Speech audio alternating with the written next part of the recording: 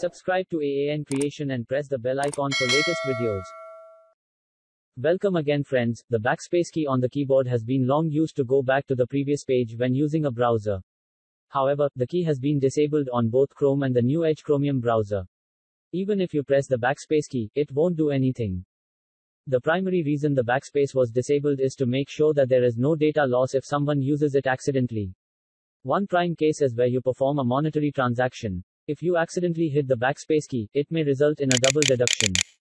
During any form of submission, the scripts might be performing 2 to 3 steps, and that's where the problem occurs. Now that you know why the key is disabled, here is how you can enable it. While it works, be very careful not to hit it during necessary form submission. Use these steps to enable. First, go to the extension page, and install it on Chrome or Edge. Once installed, it will re-enable the backspace key as a back navigation button when you are typing anything. It will preserve the delete function.